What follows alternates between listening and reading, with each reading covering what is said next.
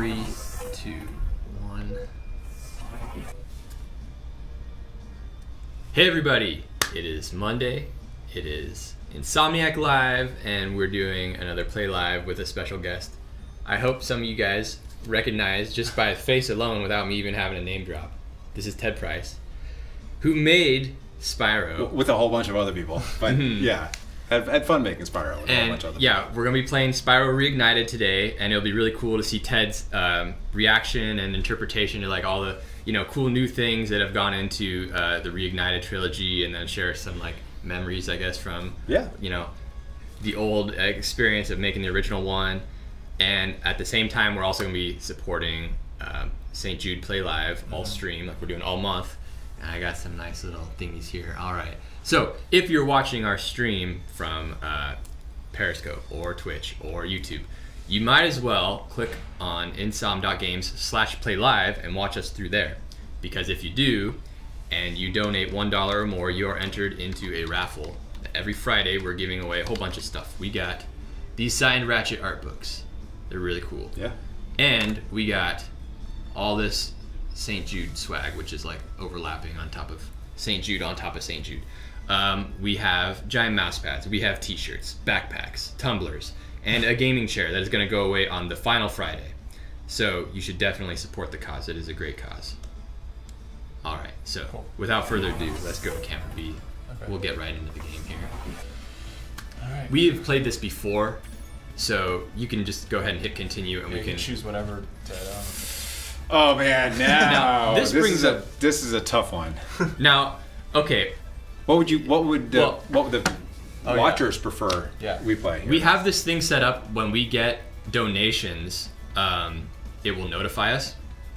The first person that donates and says in the chat what one they want us to play is the one we're going to play. All right. That's fair. Oh, we got someone hosting our stream. That's cool. Okay. So, well, Key and Prime wants Spyro 3, but Key and Prime, did you drop any scratch on us? Because that's on St. Jude. Yeah, you got to pay to play, buddy. And I will say St. Jude is one of the most amazing charities in terms of what they do for kids. I mean, that really speaks to us at Insomniac, because we have always had an affinity for charities that support kids, given that a lot of our games are very kid-friendly, family-friendly, and over the years we've seen many do great things, but St. Jude's has been consistent, and they've continued to grow and just reach more and more kids and families who are in difficult situations and make their lives better, and that's really commendable. Yeah, I think they do amazing work, and it's also really impressive to see how much they're growing and how much they're working with the gaming community. Exactly. Yeah. And bringing in this whole new audience, because I think that the gamer demographic, you don't really associate them with like charity. It's kind of more something that like grandparents write the check, whatever, and then they've managed to modernize it and make it streamlined and something important and relevant for gamers and like a whole new audience that might not have been focused on that type of thing. I've always been impressed with the gamers' generosity. Players have been giving back to charities through other charities like Child's Play for years and years, and I look at Insomniac, and we're the same way. We are a company of players, and we've always been very. We felt that giving back to, especially to kids, was important, especially to people in need. Definitely. So, go industry, basically, is what I'm saying, and go gamers, because we can make a difference, and we can make a difference while we're having fun, which is kind of a double win. Yeah, for sure. So hopefully somebody has contributed, and we got a new follower. We're still waiting for. Well, I want to double check with Tim. Or if Tim or Thomas, if you guys are modding the stream, could you confirm if our donation thing is in fact working? I think it is. But anyway, while we're waiting, Ted, why don't you give me a rundown? Like, I know you've worked on these for years, and then they were also years and years ago. Yes. But just in like one sentence summary of each one, what's like your main takeaway off the top of your head for each one? Like, oh, this was the one where this happened. Sure. This was the one where that. I think I can talk about it from an Insomniac perspective versus an in-game perspective. So Spyro the Dragon was the breakout hit for us. We were Unknown, we had made Disruptor, which was called the best game that nobody's ever heard of, as part of a review that was actually written. And when we made Spyro, it was a big departure for us from what we had been doing, but it was suddenly recognized by players and the press as something unique, and that helped us blow up a little bit. And then Spyro 2 was us asking, what can we do that will be appropriate to continue the story, what will feel familiar to fans, but will introduce enough new concepts that players are going to get excited about what's going on. And in Spyro 3, You're the Dragon, this was us going, wow, we did a lot of stuff in Ripto's Rage. What else can we do? How can we make Spyro this character who has very limited set of moves, and expand it without changing him as a character? And so we added quite a few other characters to the game at that point, and that helped create more gameplay opportunities. At this point, though, we also knew that this was likely our last Spyro, when we right in the middle of development, and we wanted to cap the story a bit with this one. Yeah, makes sense. When I was growing up, I definitely played the first one the most. Okay. But I did like the whole trilogy. I think just the first one, just the timing, I was the right age. How old were you when the first one came out? This was 19, for us it was 98. That's the one. Yeah, so I was 12. So okay. I'm right in the sweet spot, I think. And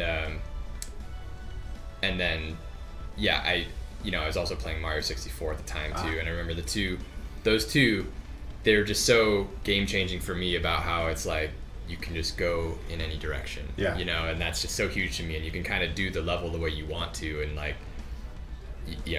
just being able to roam around and explore is like my favorite thing in games. And so let's play. I think we play a little bit of each, right? We have plenty of time. So let me just jump in and let me talk a little bit about that, because Mario 64 was a big influence on us, and when we started creating prototypes for Spyro after we knew we wanted a dragon, we spent a lot of time watching or playing Mario. And I remember Brian Hastings would just run Mario around in a circle and make him flip, and Al Hastings would be sitting there, and we'd all be looking at it going, okay, what makes this so special? And we realized that anything you did with Mario felt good, just running around in a circle, and that was our goal. And so we spent hours just doing this in our test levels, asking, okay, does it feel as good as Mario?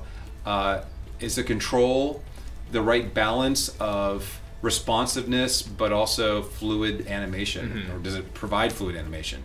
And that was actually pretty hard to get right, because you can have a character who just stops on a dime. Right. Spyro slides, if you notice. And the reason we did that was because when we did stop him on a dime, it might have felt a little bit better for gameplay, but it looked really artificial. Okay. And I want to give great kudos to the Toys for Bob guys, who have, of course, recreated the trilogy and got everything right. I mean, they looked really hard at the animations, and they asked the same questions we did. And to their credit, they asked us for a little bit of advice, and we were happy to tell them what, give them some background on the challenges we went through during the first game. I don't remember this guy being this hard to kill. I think he was a one-hit kill initially. So let's go. I think someone donated, Corey. I'm gonna check. Oh, really? Yeah, I think I saw. Well, we're already locked into the first game, but we appreciate the donation. We can always exit here. We're gonna probably play all three this stream anyway. Yeah. And somebody found I like the shades on Spyro. Oh, we put those. We put those there's a cheat code. You can put different things. Yeah, got it. So another thing that we did too, this brings back memories. We wanted to make sure that the transitions from levels felt seamless, and of course there was still a load, but Al Hastings figured out a way to have what we call cycloramas in memory, so that you would see the skies as you were flying through them. Most games at the time would just give you a loading screen. I remember, because PlayStation 1 and playing a game on a CD was a new thing back then for me, and I remember when my friend had one. He was the only kid in town that had a PlayStation 1 at the time, and he had Need for Speed, and it was so cool, but that loading time was just, it's like you're just gonna go make a snack and come back or something. Yes. And that was Anthony M donated He did it. one in He did Spyro Spyro 1. Okay. Oh, great. Thank you, okay. Anthony. 20 Anthony, bucks, thank you. Yeah. Wow, 20. Yeah. Nice job. So I definitely appreciate all the work that went into making the loading here, more seamless and not just some like static screen. We wanted to keep you in the game. It's That very was- immersive, Yeah, yeah. that's awesome. And So- this level, I remember Michael John I think he designed this level. And this is all about learning how to glide well, because as you saw before, there were some places you simply couldn't go without gliding. Right. And again, back in these days in the 90s, we were thinking about game design in a slightly different way than we do now. We wanted to make it more logical, so we would very slowly layer new moves, mechanics, etc., and we continue to reinforce them again and again, so you really committed them to muscle memory. Yeah. And of course, the controls are a lot simpler than you see in today's games, including our own. So that was also a way to create a more mass market game where people who may not have played a PlayStation 1 game could pick up the controller and feel really comfortable about just jumping in. That was another thing I remembered about it, because at the time, going into 3D, it was tricky for me to just get the hang of, now you can do all this, it's not just a side scroller. And while I loved it, I was also intimidated by it. And That's a great point. I think a lot of people forget that at this time, most games were 2D. Yeah. There were not many 3D games, and one of the things that we wanted to do was to create more of an open feeling world where it was pastoral, you felt that you could see for miles, and even though maybe you couldn't go everywhere, you could see. Like, for example, looking here, the way we built our worlds, and again, Toys for Bob did a really great job in this. It looked very open, versus most of the games at the time, the 3D games were super, super closed off, canyony. Yeah. And and that was because most games could not draw as much as, well, we could in this game. and of course, that was thanks to Al Hastings' wizardry. Way back then, he was doing some amazing things.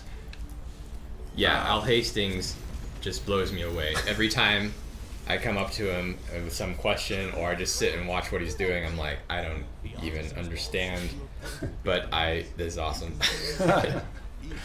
And that makes me wonder, like, with movies, I've read some books about, filmmakers where they're just starting out and then they became a big deal, and they talked about how they had to make a bunch of bad, low-budget movies and practice movies before they got it right and started getting in their groove. But you guys, this is the second major game, and Disruptor's really solid too as your first game. I'm just kind of curious, you got so many things right. And back then, it's like before, YouTube and social media, like Justin and I, if we want to learn how to do something, we can look at, the top people already doing that and like watch the YouTube tutorial and deconstruct how it's done and then learn so much without having to go through it. But you guys had to, it's a frontier, and you had to figure out so much on your own. There wasn't some template that you could just follow, but you got so many things right. And that's what I'm kind of curious, like you're talking about the stopping, not on the dime, but kind of coming to a slow stop, and then the loading screen being dynamic and stuff like that. Like, there's so much stuff to just figure out when it hasn't been established yet. It's not like a convention of gaming, and then you just kind of, you're right there pioneering all this stuff. Well, we had a lot of things working in our favor. One of them was working with guys like Mark Cerny and Michael John, who were experienced producers and had a lot of I'm getting my ass had a lot of great advice on production techniques and game design. And as I mentioned, Michael designed many of these levels. Mark did layout as well, and we would have lots of discussions about what worked and what didn't, and what strategies we should use for, say, enemy layout, what length the levels should be, and that was I'll give Mark a lot of credit for this. He's a great analyst and would think hard about these things. Brian Hastings too, who was also doing a lot of the gameplay programming on the games with the AI, but we did experiment. I mean, we had to learn a lot of stuff on the fly.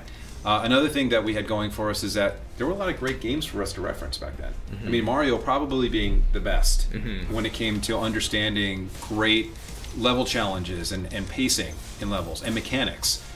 So, of course, we weren't making a Mario game. We were making something a little different, but we took a lot of hints from what Miyamoto did so well. And speaking of Miyamoto, we had all been brought up on Miyamoto games too. I often mention Metroid being an influence for many of our games, and that's selfishly my biggest influence.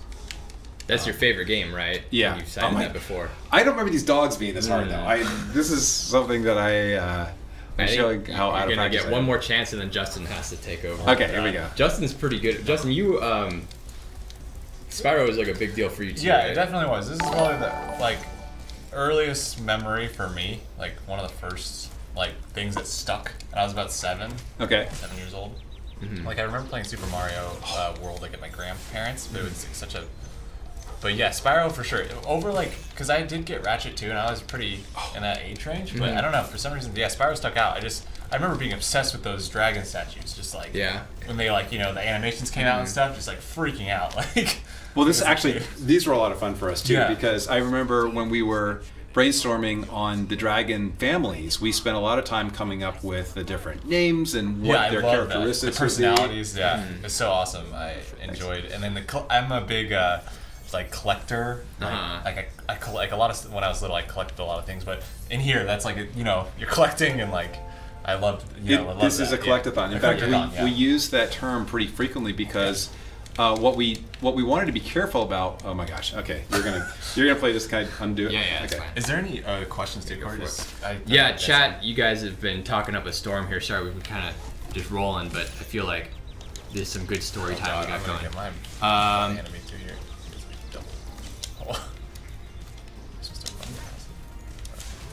Don't forget dodge roll. That's dodge yes. roll, yeah. You know what? I'm so used to playing Spider-Man. I've been using sort of Spider-Man controls and not. That's my excuse at least for failing so badly. Keem Prime said that Clancy Brown voiced a lot of the dragons. He did. Oh, so the voice cast in this game was amazing. Yeah, yeah, that's true. I just died. Carlos Alazraqui was Spider-Man. Was Spyro, and he was Carlos, as some people may recall, was the Taco Bell Chihuahua dog. He's getting typecast as a little animal guy. Yeah. Well, I think we had heard those commercials and said, well, maybe we should find out who voiced the dog and see if we can grab him. And Jackie Wyrock, who was our audio person back then, was really hooked in with Hollywood, and she found him and many of the other talented cast members who played the voices here, including Clancy Brown. I think we knew Clancy because he was also working with Naughty Dog on, I think it might have been Crash. That's how we, and that connection might have been through Michael John. And if they're watching, they can probably Did you tell him, did you get to meet him and say, there can only be one? No, I didn't. I would have so done that to him. But yes, he was popular because of that, and at least within Insomniac. He's a bad guy in Highlander. Yes. Oh. Yeah. All right, well, here, let me refresh this too in case anyone is just tuning in now.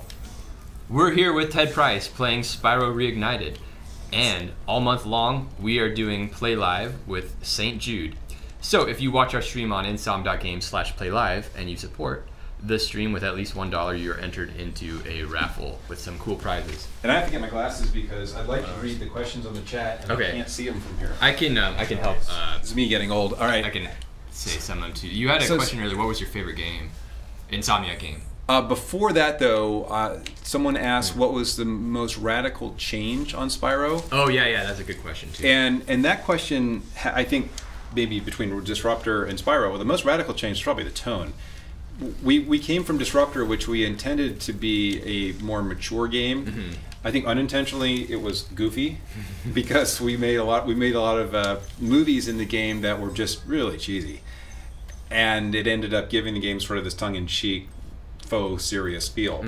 But it was still much darker, and we wanted to make something that was more family friendly. And again, I'll give a lot of credit to Mark Cerny, who had said at the time, look, there are not many games on the PlayStation 1 that are family friendly. Why don't you guys think about doing something that can compete directly with Nintendo? And when he said that, then we started talking about, okay, let's think about characters, a type of character that would be fun to make and that audiences might respond to. And Craig Stitt, one of our artists, came up with this. He said, let's make a game about a dragon. And the funny thing is, we worked on creating Spyro, and for a long time we called him Pete because of Pete's Dragon. And we were, in most cases, when we have a game in development, we have to give it a code name. So we called it Pete. And at the time when we had to come up with a real name, everybody wanted to keep calling it Pete. Which, I mean, it sounds like a totally goofy name, but at the time we had been saying it so right. often that it felt like the right thing. It would have been a terrible name. Random. Wow. So these guys are new. This is again a Toys for Bob edition here. We did not do anything that was this little advanced, I guess. Tesla bots or Yeah. something. And this is great. I mean, it's really cool to see these in the reimagining of Spyro because it gives fans who play the original something new to check out. And I think this game has a cool balance of the old and the new. Yeah. Besides being absolutely beautiful. I mean, the grass they did is just awesome. And that's those little things. But funny for us, making grass feel not repetitive, making it beautiful, work with the palette, and sort of on the PlayStation 1 creating something that looked semi-believable. That was a huge challenge for us on the art side. Because back then we had very little texture space and we had to figure out how to tile grass in a way that wouldn't look like tiles. And I don't even remember how we did it, but somehow we managed to make it look kind of believable. This, of course, is taking it a lot further. Well, I mean, there's advances in technology and everything like that. Yes. I think for the time, it was pretty beautiful. Yeah, we thought we liked it. And we had to like it because most of us spent day after day playing through levels over and over and over and over again. I mean, I can't remember how many times I played the original, just because we were the test group. Right. We were the testers.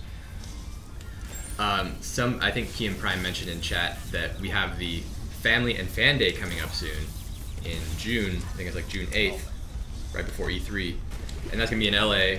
Tickets are already sold out, so if you have not got it yet, sorry. I'm playing. Okay. But that's gonna be really awesome. You're thinking I'm gonna do better? I'm not gonna do any better. We gotta pass it around. Okay.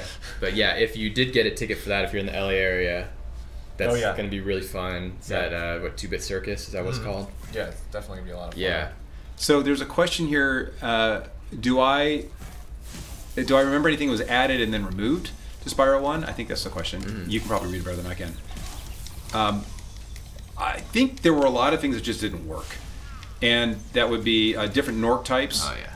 In fact, one of the biggest challenges we had early on was figuring out how to make the difference between flammable and chargeable Norks obvious. And the armor was the big one. So eventually anything that was armored became, you must charge this. And then we tried to use size as well, and I'm not sure if that was as obvious, because when you see things from a distance, it's really difficult to tell if they're big or small, unless there are some good scale cues next to them. These guys are well differentiated, though. I mean, again, they're sort of new. Oh my God, these Tesla dudes are they're brutal. Rough. Yeah. I'm just gonna avoid him. Because the little guys are standing next to the big guys, it's easier to tell that the big guys are big. But we had lots and lots of failed experiments with that. I don't remember having chickens in the game.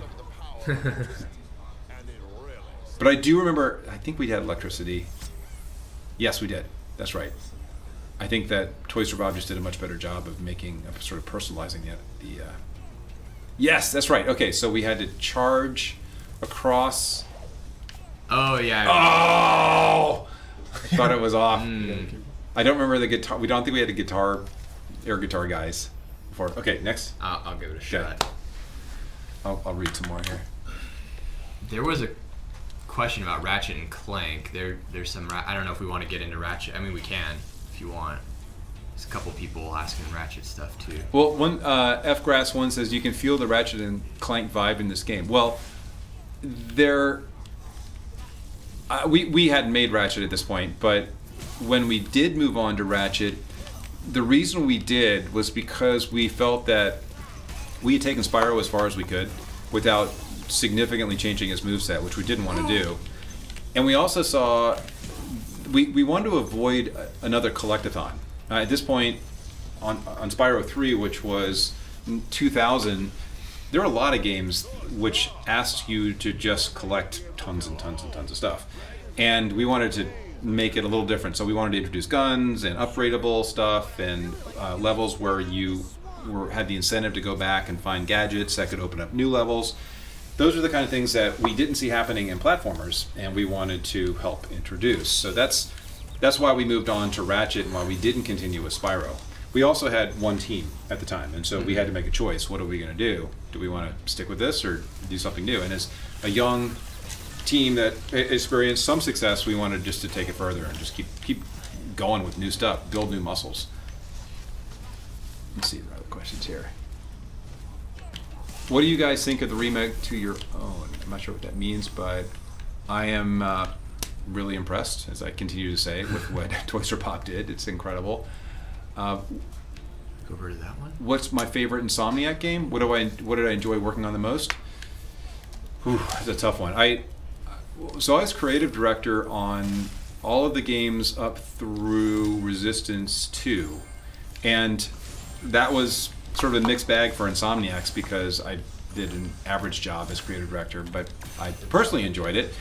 I really liked Resistance because I'm a first-person shooter fan, and Resistance for us was a big departure from Ratchet, from the sort of the family-friendly vibe that we had been putting out there for the last several years.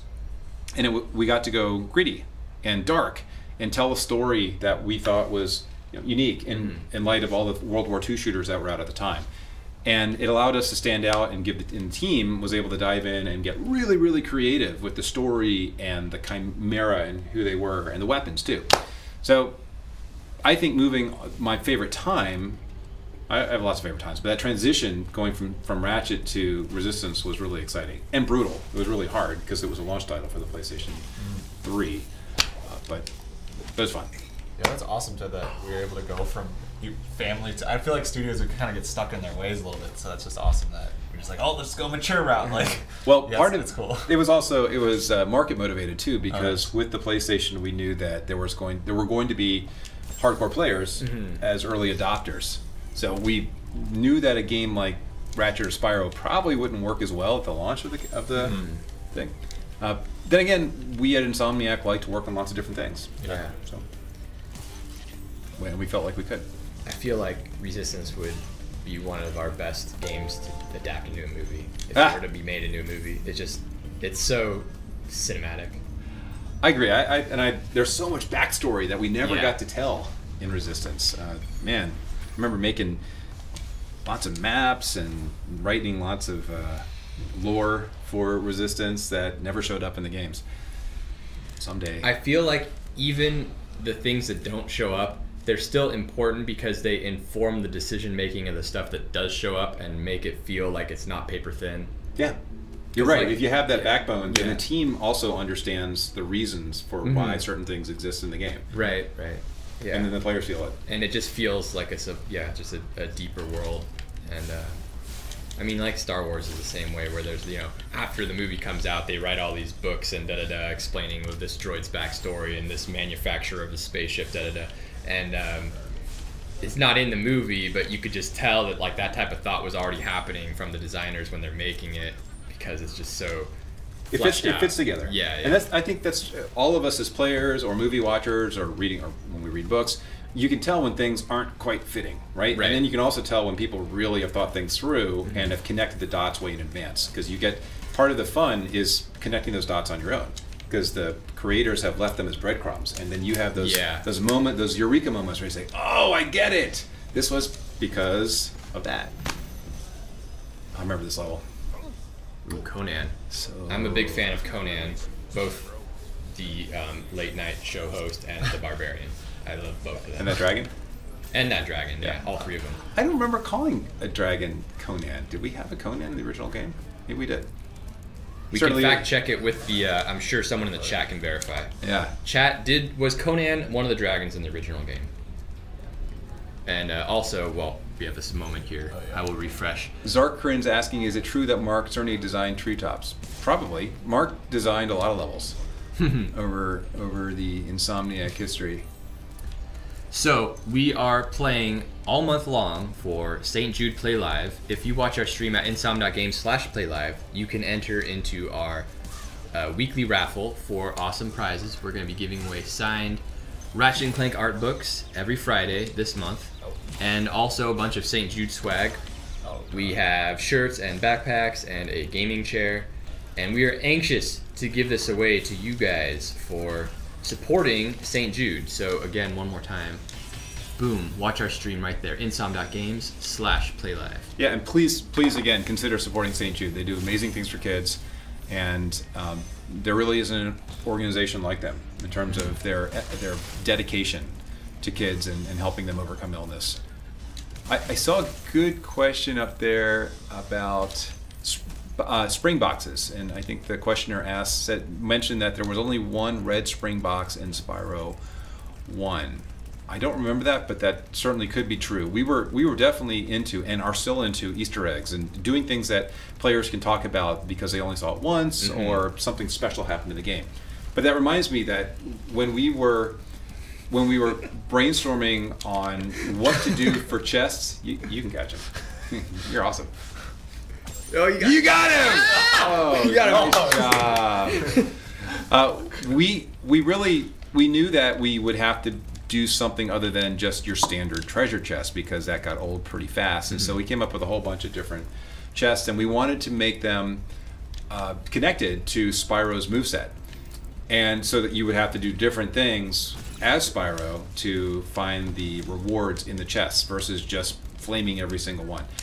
That was fun, and I think we had a lot of success and failures in that area early on when we were trying out different types of chests. So again, part of game development, rewards are incredibly important, right? You want players to feel when they find a chest that it's an exciting moment for them, that's not just, oh, I'm picking up something.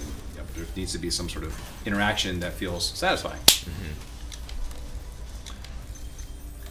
Let's see. Oh, yeah, other questions. What stage is your favorite from the Spyro trilogy? Let's see.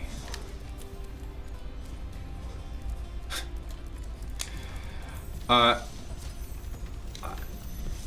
Magic Crafter stage, when you get into Magic Crafters from the first game, I think that might have been my favorite, mostly because it reminded me of the prototype that we did to prove that Spyro could be a game. We had built this sort of plateau, this series of plateaus with white marble structures on top of checkerboard floors with sort of a pastoral surrounding, and it had sort of an overall pastel pinkish feel, and that evolved into Magic Crafters. At least we took a lot of inspiration from that from Magic Crafters, and I think we had wizards and other things in there too. So that was sort of a direct homage to the various fantasy inspirations that most of us had, whether it was movies or books or other things. I remember that level. It kind of reminded me of Alice in Wonderland almost, because the checkerboard thing. Yeah. The chess. Yeah. Me? All right, Okay. Ted, you're up. Oh, boy. Ted, I have a random question for you, not related to video games at all. I know that you have a little bit of martial arts experience. Nobody ever asked that. Yes. So, has there ever been a situation where there are some bad guys up to no good, and you had to kind of do some martial arts to put them in their place, and then you had the opportunity to say, the price is right, and just whoosh-ah! Thank God, no. I mean, one thing I've learned, I've been practicing martial arts for, gosh, I think maybe close to 30 years now. One thing I've learned is getting into a fight is probably the stupidest thing you can do.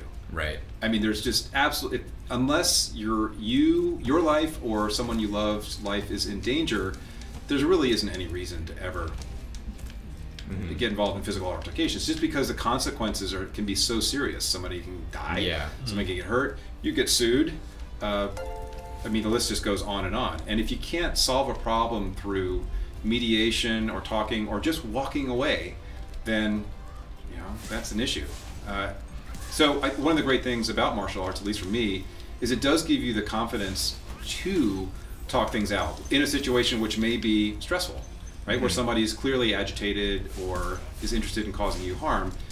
I think that if you aren't confident, then that fight or flight reaction tends to come up much more quickly, and it's hard to deny both of those things. So, and I have been in a few situations where they could have devolved into very serious physical altercations, and fortunately I had some training and felt like, okay, I don't need to escalate this. I can just be confident and either walk away or talk it through.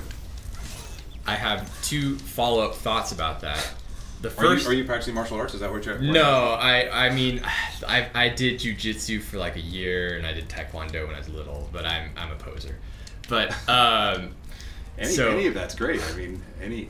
But I mean, I appreciate it though, and so Brian Intihar, creative director on Spider-Man, he's a big fan of Cobra Kai from Karate Kid, and I think he identifies more with Cobra Kai, and they kind of go against the philosophy you just spoke about, where it's like, don't just go running into a fight and like it's a last resort. You don't want to do that. You just want to train yourself. It's about everything else but actually fighting somebody. And I think that I'm not saying that Intihar is he's someone that's a fighter, but I'm saying he's really in that Cobra Kai camp. Like he is a big fan of that show on YouTube, and he quotes the movie. And put him in a body bag, sweep the leg, all that stuff. And Brian is a fantastic diplomat. I will give him that. Mm-hmm. He's also a former college athlete too. So, and he and I played the same sport in college. So we identify over that. Which sport is that? Lacrosse. Oh, lacrosse. Oh, okay, cool. Yeah. And if everybody on the stream knows Brian, he's a big guy. He's a big, imposing guy. But he's also one of the sweetest people around. Yeah. And I think I can see him being the kind of guy who really doesn't need to say anything because his physical presence is somewhat intimidating. So, but if he did, I can imagine him talking pretty much anybody off of a ledge. He's just good at that. Yeah, he is. And when you deal with production I got lost. When you deal with production challenges all the time, you're dealing with people who are, maybe stressed and need answers immediately, and you have to be calm in those situations, and he is. Oh yeah, there's been a couple times, when I'm in the thick of things on E3 or whatever, and I'm, a little stressed out, and I put things in perspective thinking about the scope of the challenges that someone like Brian faces or that you face, and I'm like, wow, this is a lot for a human being to be able to handle, and like the skill involved, because for me, and I mean, I don't have, like a wife and kids or even a pet. And there are times when I'm working on stuff and I get really into it, and I'm like, okay, this is a big focus for me right now. And then I think about the people that are way high up, you and Brian, or people that are like major producers at Sony. I'm like, man, that's some big deal decision making and responsibility. And then the fact that you guys are able to do it without freaking out, like you guys are really cool about it, And I'm like, wow. I mean, obviously, the reason why you're the ones doing it is because you're able to do it without freaking out. Because if I've never seen you freak out. I think everybody is capable of, of taking on pretty much any challenge as long as you try to keep things in perspective. And I think you both do. I mean, you guys have produced some of the coolest. This is a like mutual love fest now, but it is true. You guys have produced some of the coolest trailers I've seen out there, and I think people forget that. The amazing Spider-Man trailers out there, with the exception of the one, the commercial, TV commercial, you guys did all that. It's incredible, right? Well, thanks. I mean, and it's, definitely it's like everybody in the studio contributed in major ways. I mean, we make these things, it's like a big team effort where we get together with all the leads and then figure out the plan, and then we work with the individual team members in animation to get specific shots, or lighting artists to get the shot the way we want it. And it's, we're the one that edits the trailer, but it's like so many people come together to make it. So, sure. Well, okay, but I'll happily take all the credit for it. That's fine. So Corey, just actually going back to what you were pointing out before, it doesn't matter what level you're at. You cannot lead a team or be on a team without working with other people, right? I mean, you have to be able to do that. And so what this is pretty cool about what we do here is we all generally have the same interest, the same desire, the same direction that we're facing, and that makes creating games a lot easier than if we're all going, oh, that guy's an idiot because he wants to make something about, I don't know, bananas. I'm not giving you good examples, but I mean, I want a banana game. I don't know about you guys. I've been saying that since day one. Gosh. Someday, Corey, we will make that banana game for you. Okay, I remember this level.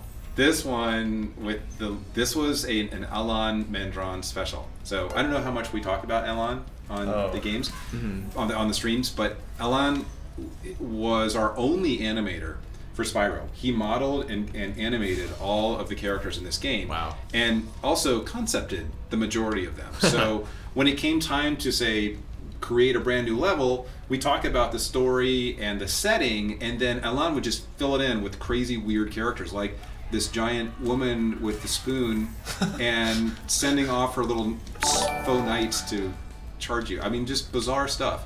And it got more bizarre, to Alan's credit, in Spyro 2 and Spyro 3. So in Spyro 3, there are some characters, they're characters in a cave whose stomachs open up and bats come out of their stomachs. Right? Just weird. That is like some vampire hunter thing.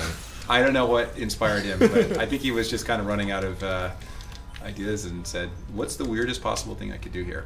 Which was, again, that was us in saying to every team member, hey, everybody is creating here, so let's just figure out what our general direction is and create within those constraints. And we got some really cool stuff. And a lot of it, I think, would come from the initial layout, which Mark or Michael would do, and then we'd fill in the blanks with character, and this was after we'd come up with the story, and then we'd build the environment. Our production practices are pretty similar in terms of how we do things, and come up with the story, the general theme for the level, do some layout, figure out what enemies are going to be there. Oh, this guy's a little tough. Oh, yes, that's right. He's one of our mini bosses, and I don't think I can kill him with just a charge. I think it behind him. Yeah, it's behind him. Yeah, flames, right? Yes. So here we go. This is sort of I think at the time, there may not have been too many bosses where you had to circle around behind him. I think we felt kind of clever about that. Oh, and he's got a much more realistic butt than when we created him. That'll make it next gen happy. Butt crack. Yeah. Let's see. Oh, more of them. Okay, so yes, we also learned that it was important to reuse things. Oh, they're asking if the character that sends out bats is he called Scorch. Is that the name? Oh my gosh. The character who sends out what? Bats from their stomach. I think their name might be Scorch. Is that? Or maybe the level was called that? I don't remember naming the characters too frequently. Here, okay, one of you guys I'll give it a shot. Art of Zombie, goodbye. Thanks for stopping by. It's really good to hear. So, Art of Zombie said, Ratchet and Clank got us through some dark time. Got him through some dark times, or her. That is one of the big reasons we make games. It's really gratifying for all of us to hear stories of how our games somehow help people. Sometimes it helps people connect with others. Sometimes it helps them get through a dark time, deal with the challenge. And it's surprising to me how many fans will come up to all of us and just volunteer these moments that are where our games have made a difference in their lives. And that is one of the reasons our vision is to create games that have a lasting and positive impact on people's lives. And that just validates it. So thank you. Yeah, Art of Zombie's awesome.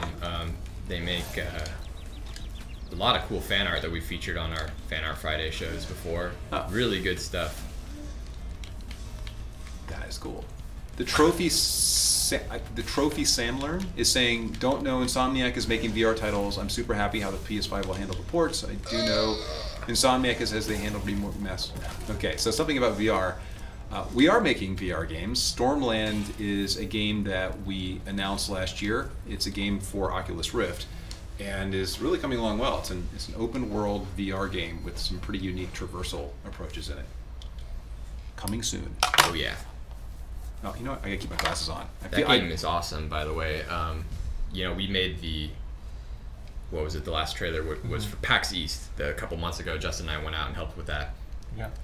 And just in the couple months since we worked on that, and now we're, you know, just looking at all the updates going into the game, and like they're really pushing the envelope with the worlds, and it's just gorgeous. It's something I want to keep checking out, and just, you know, immersing myself in there, because of like all the different worlds in the game they're so beautiful. And I'm really surprised and like impressed with what the team's able to do, because there's a lot of constraints working in VR. Yeah, being able to move around and stuff. Yeah, but it's awesome. they've figured out like so many, you know, solutions to make it really cool and really beautiful. Yeah, and I'm really excited to show more about it when we can. Yeah, yeah, but that's nice to see too. Like from like Edge of Nowhere to Feral Rights and Spoken to like where we are with Starland and stuff. Just like you feel like you're getting all that stuff. Like, yeah, it does feel like in there. the culmination of like a couple of their games where we learned a lot. Yeah, just learning more and more about VR.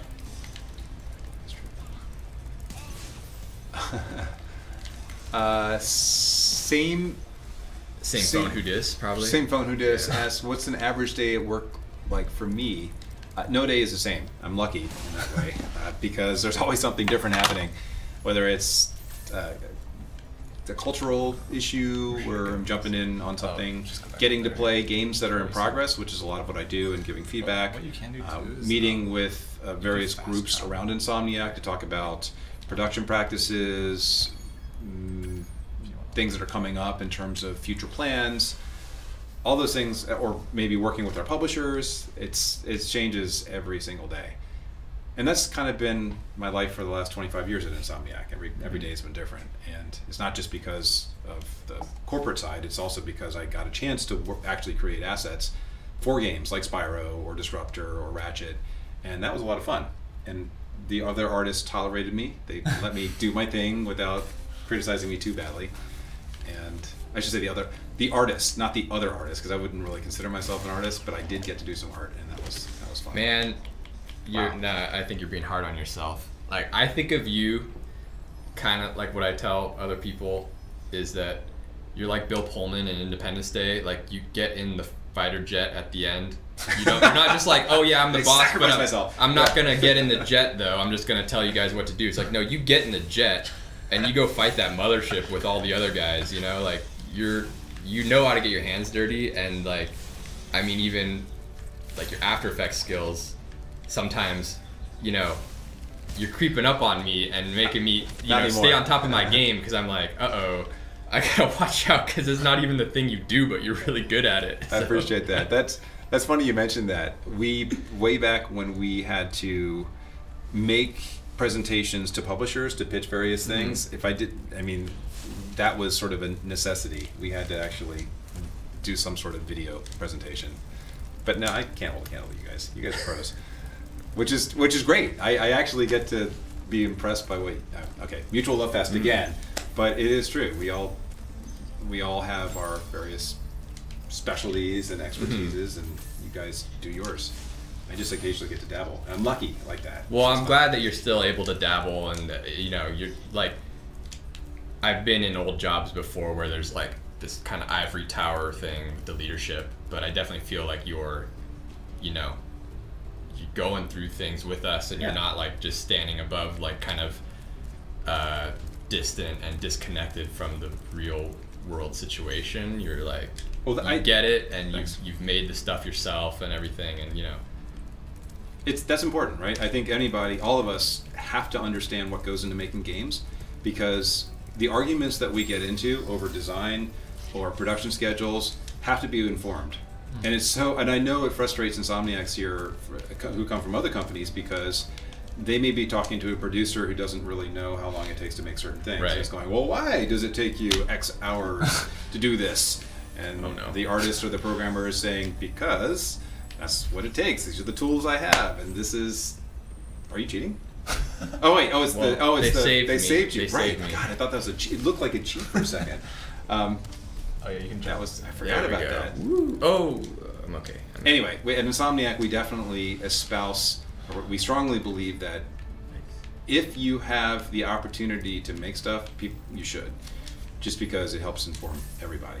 I will also say that those who don't, who have chosen, say, project management as a career, or other aspects that don't allow them to touch assets, we do spend a lot of time understanding what each other does, and versus just saying, I don't care what level layout means. I don't care. Just tell me, how long it'll take. Now, people actually do make an effort, and I think a lot of that is also driven by our interest in games in general, right? When we grew up playing games, all of us, I know most of us thought, man, it would be really cool to do that someday. I wonder how people do that. Yeah. And now we're sitting in the middle of it, getting to see the evolution of game production year by year, and that's really exciting and cool.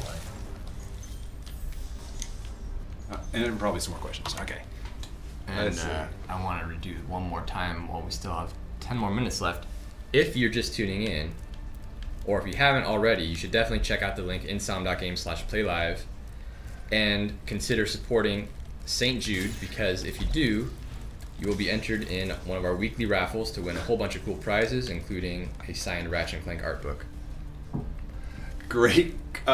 There's a great comment. Let's not knock ivory towers. For those in them, it's pretty great. I guess. I don't know. Okay. Oh, you got to use supercharge to kill the spiders. Yeah. That's what OJ Ho. I think that's what it says. Justin, do you want to give us a shot? So you have to like run down that ramp and then like turn into the spider world? Something like that. I mean, do you have to kill it? If you kill it, like. So, 8-Bit Butts has a good point. Preservation of game development stuff like magazines, footage, prototypes. What's your take on it? That's something that's, especially if you're in development all the time like we are, it's really easy to forget that many of our old maps and production designs are kind of treasures. I look back at some of the production sketches that Catherine Hardwicke, who was the director of Twilight series, by the way, made for Disruptor. I think, God, that stuff is awesome. And they're around somewhere, but I can't remember where. I also know that the video we recorded of our very first demo in 1994 for Disruptor, where Al Hastings and I built it, is around somewhere, but I don't know where it is. So, bad on me, but we do need to archive this stuff. Oh, yeah. To that point, one of the cool things that's happening is the Smithsonian Lemelson Archives, under the leadership of Chris Weaver, has been putting together a series of interviews of the true pioneers of the video game age. And I had the good fortune to go back to Washington to the Smithsonian, I think it was this winter, and see the original Space Wars team. These are the guys who made Space Wars in 1962. Up on stage talking about how they programmed the PDP, which was one of the first mainframes that could actually host a game, how they did it. And it was fascinating because these guys are in their 80s and 90s, I think. Yeah, oh, wow. And thinking back to what challenges they had working with, I don't know, maybe a K of memory. And just insane. And they managed to make a game that, to this day, I find really fun. And if you've ever had a chance to play Space Wars in the arcade, it's a game where you've got a gravity well and you've got two spaceships that are sort of orbiting each other, shooting at each other. Right. It's a super fun, super responsive game that is a blast. And of course, it's probably emulated all over the place on the internet. But I remember, I'm sorry I'm going off now, but I remember as a kid in 1977 maybe, playing the arcade version of that in a movie theater. It was my first arcade game, and I'm just going, oh, this is incredible. Were you at the movie theater to see Star Wars? Same year. That was about the same, yeah, the same year. Was I? Maybe. That would be a pretty nice 1-2 combo. I could only imagine like living in a world where you hadn't played a game like that yet, and you hadn't seen Star Wars yet, and then you go and you get both on the same night. It's like, oh, yeah. I might grow up and make video games for a living. That's right. Well, I think I was definitely, I remember being inspired by that game and going, I would love to make something like this someday. Mm-hmm. I also remember watching Star Wars. I remember there was that was, I think, the year, and the internet can correct me here, that Lynyrd Skynyrd's plane crashed. And they had, or maybe it was the year before, and they had a trailer prior to Star Wars showing, it was sort of an homage to Lynyrd Skynyrd, and that was another moment for me, because I'm a Lynyrd Skynyrd fan. imagine most people don't even remember who Leonard Skinner is. But Freebird. They did Freebird, everybody. That's right. Freebird. You gotta know Freebird. A lot of other really good songs, and they're still around. At least with the lead singer's brother now singing. Okay, enough about music. So Spyro. So what level are we on? Because I haven't been paying attention. Oh crap. We're on High Caves. Okay. High Caves, Oh, and that's Justin crackers. got pretty far now. Oh, So we stuck. Look at those moving platforms. Another thing we didn't have, I don't think, or did we? Figure out. Oh, actually. Oh wait, maybe we did. Was it moving platforms? I can't remember. I think. Well, I remember that there were some jumps that we had to do in this level where there were moving, meaning the tilting platforms. I did It's it it's again. not just the we had moving platforms, but I didn't know if we Alright, had give it a tilting. shot. Let's see. All right, we're gonna wrap it up in a minute here, so let's get in our final words. Oh, here, you want me to put the play live stuff up? Oh, sure. Let's see. Oh, you got it. This is a full screen sorry, one. guys, These it's two are confusing. like the. All right, here we go. Oh, so Zero Magnitude's talking about the Insomniac Museum in Ratchet 2. And he says they said it's one of the main reasons they wanted to become and became a game developer. That's awesome.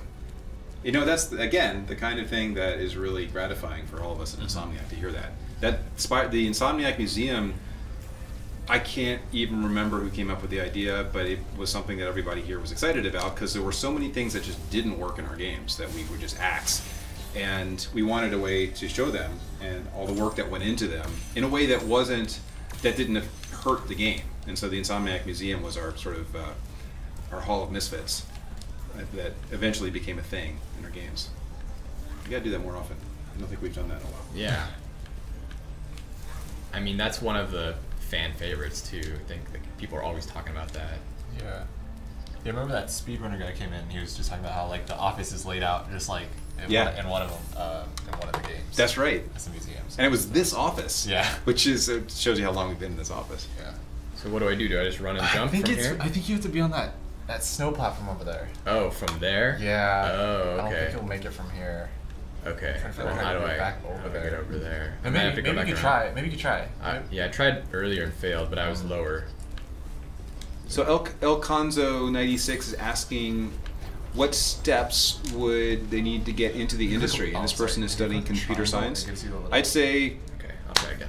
one of the greatest things you can do right now is make games yourself, because if you're a CS major, you clearly know enough to start programming games, and you can use Unity or Unreal or other game development prototyping sets out there, and begin making your own stuff. And the graphics don't have to be great, design doesn't have to be great, but there's nothing like the experience of actually putting something together and understanding why it works and why it doesn't work.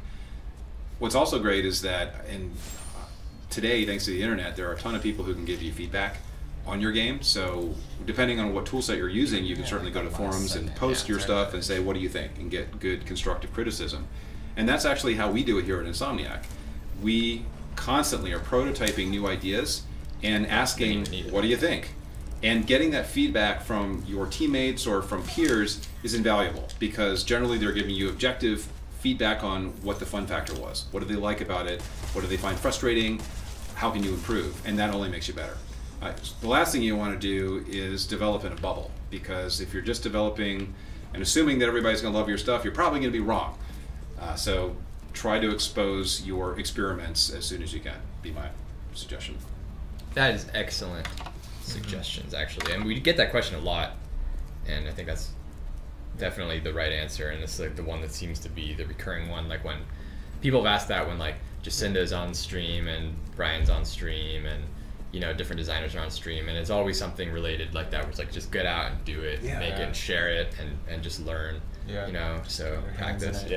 I mean, what's incredible is those of us who grew up without the internet. When I went to school, there wasn't really internet, and we had to rely on a very, very, very small set of critics to tell us what worked and what didn't. And so I was completely reliant on just a handful of teachers who would tell me, you're doing this right or you're doing this wrong. Today, I can rely on millions and millions of people who can give me probably even better informed feedback. Yeah, like forums that people like really care like about what you're doing. They're not like ripping you apart, you know, like just being and you can find people to collaborate with too. Yes, for sure. Putting yourself out there, and there's all these different events and conventions and stuff. Yeah, and so much support out there for sure. It's a lot. All right, well, we're out of time. I could sit and talk about this stuff like all day, but we got to get back to work. For everyone watching, thanks so much for tuning in, and I'm going to do one more shout out for St. Jude Play Live, which we're doing all month long. We have our schedule even too. Here, hold on one sec. Let me bring this up. So we're going right to left this week because it's like you're reading it in Asia, okay? Oh my gosh. So next, well, they're gonna play Spyro tomorrow in Durham, and then Wednesday we're gonna play Ratchet and Clank. Which one? Who knows? You gotta tune in and see. And then Thursday in Durham, and then Friday here we're gonna play Into the Nexus. So that will be very exciting. And in the meantime, when you're watching our stream, definitely watch it at this link, insom.game/playlive, because we're doing weekly giveaways, and you're also supporting a great cause. Ted, thanks so much for joining us. This was an awesome stream. Thank you guys for supporting St. Jude's and for joining us today. All right, well, we'll see you again next time.